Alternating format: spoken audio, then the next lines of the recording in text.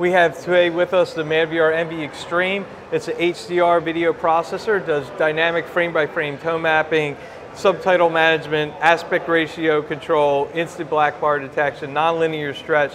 The list goes on, and we'll dig into that as we go through. Okay, so here we have an example of HDR dynamic frame-by-frame tone mapping, one of the NV strong suits among many others. Other displays have built-in HDR tone mapping, but the NV as an external video processor has special algorithms to really pull out the most amount of detail and prevent blown out highlights and crushed blacks. So what you see here, this is a lot of HDR in this scene. This is a high nit scene. Okay. And what happens is I've got a button here on the remote control. When I press this, it turns the madVR NV's HDR processing off. Gotcha. And passes the HDR signal to the display. Okay. And at that point, the TV will take over and do its own tone mapping. And what you're going to see here is very indicative of what you will see on other projectors, displays, other TVs as well. Okay. Okay, so I'll go ahead and press this button now to turn our tone mapping off.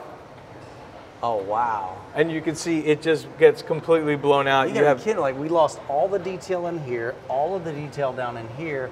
See a couple blades of grass. Right. That's crazy. Yeah. So the TV just isn't processing that well. Yeah, it's a lot of HDR, mapping. and it's just having trouble figuring out how to actually process it. Gotcha. So that's what's special about HDR tone mapping, is that no matter how bright or how dark the scene is, we're still going to render it to a perfect HDR presentation. Okay, so let's go back to that. Let me say it one more time.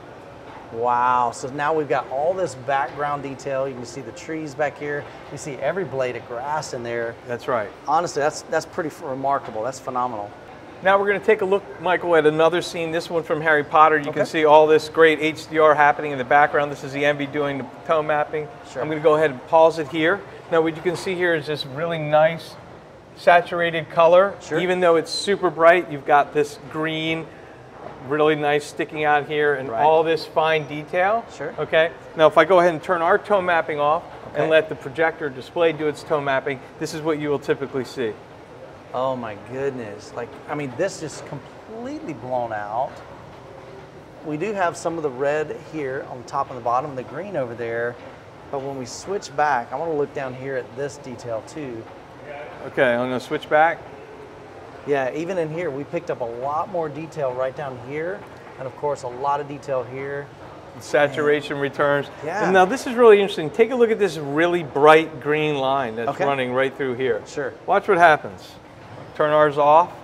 It just blends into we don't just even like see the green. Right. So all this detail is out. Okay, so now we skipped ahead to this image here where you can just see this very faint detail and the face in here. Okay. This is with the NV tone mapping on. When I go ahead and turn it off. Okay. Again, we're like completely, where'd the face go? Yeah, you really kind of lose a lot of it. Now we're going to take another look at one of these other faces that appears. And there it is. And you can clearly see the face here. Right up here. We go ahead and turn our tone mapping off and let the display do the tone mapping. Yeah, lost a lot of detail. You can still see a little bit of his face, a little bit of his eyes, a tad bit of his nose. His hat detail is really just gone. Yeah, that's correct. Let's bring it back on. Oh man.